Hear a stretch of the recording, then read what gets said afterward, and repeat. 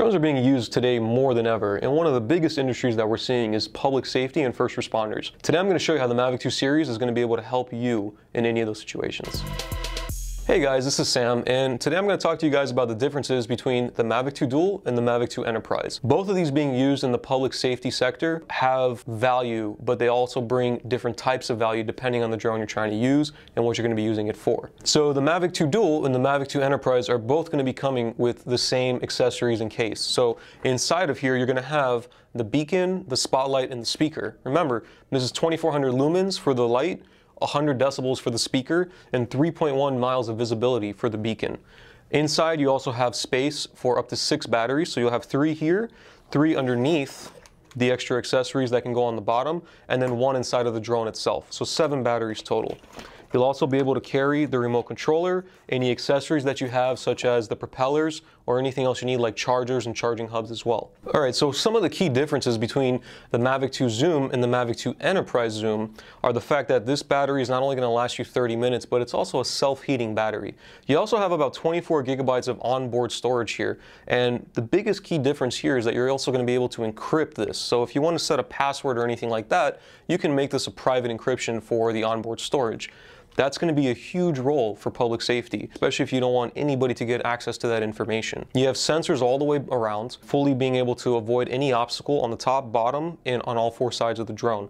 The camera itself is a 6x zoom camera, so you're going to be able to use that and really utilize it for whatever it is that you're looking for, whether that be search and rescue, whether that be crowd control, or whether that also just be doing general surveillance of the area. So over the past year, we've worked with a lot of different departments in the public safety sector, and what we've really done is kind of move them towards this Mavic 2 Enterprise series, especially now that they're using them for multiple things, whether that be with their police departments, with their SWAT departments, or whether it just be certain things like crowd control, search and rescue, or anything in a national park. These drones will be able to fit that bill for them. Alright guys, so one of the key things here is that both the Mavic 2 Enterprise Dual and the Mavic 2 Enterprise Zoom both come with this hard case shell. Inside of it, you're going to be able to find all 3 attachment mounts. So the 100 decibel speaker system, the 2400 lumen light, and the 3.1 mile beacon is all going to be included in each bundle.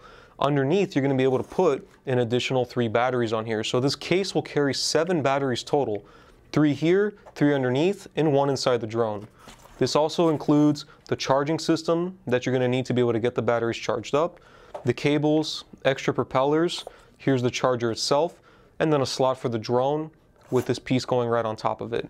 Remote controllers here on the side, and if you ever lose the little attachment piece that goes on top of the drone right here, an extra one is included with this case. So now I want to talk to you about the key differences between the Mavic 2 Enterprise and now the Mavic 2 Enterprise Dual.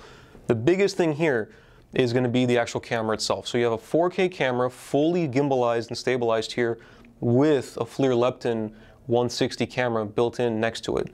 Now the biggest key thing here, guys, is that this little drone has a feature called MSX built into it. So what it's going to do is it's really going to pull the light out of a picture when you're looking at it from a thermal point of view.